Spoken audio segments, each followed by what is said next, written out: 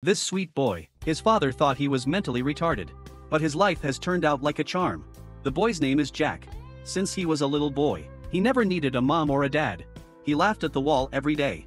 When he was less than a year old, he could already speak fluent English, although he didn't want to listen in class.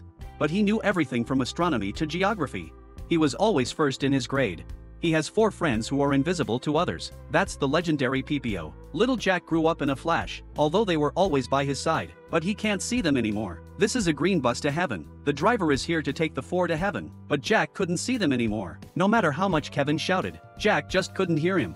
Then they sang a song they made up for Jack when he was little. They didn't expect Jack to sing along with them. And then Kevin appeared in his seat. And that freaked Jack out. He was so excited, he crashed into the flower bed. The huge stone cairn was shattered to pieces.